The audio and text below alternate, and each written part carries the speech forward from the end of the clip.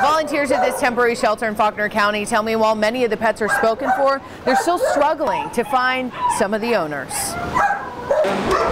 But now we're hoping as the cleanup starts to get in full swing that they'll come down and come and pick up their pet. Everything from puppies to even a pet pig. We've just brought everything that we could think of to make it the best situation possible. Can be found in these fan-cooled stables monitored by ASPCA volunteers like Dick Green. When our animal search and rescue teams were out in the field, we did bring animals back. This temporary shelter was set up in Conway when those floodwaters started coming in about 2 weeks ago.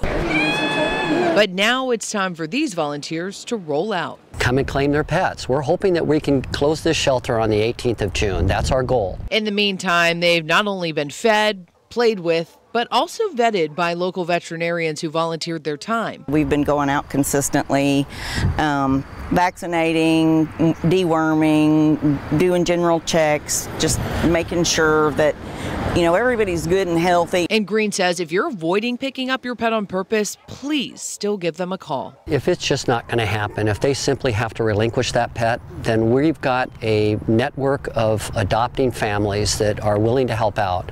But certainly that's our last effort. So now these volunteers are pleading with owners to come pick up their furry friend before it's too late. We're ready to send them home, and we're going to send them home with what they need.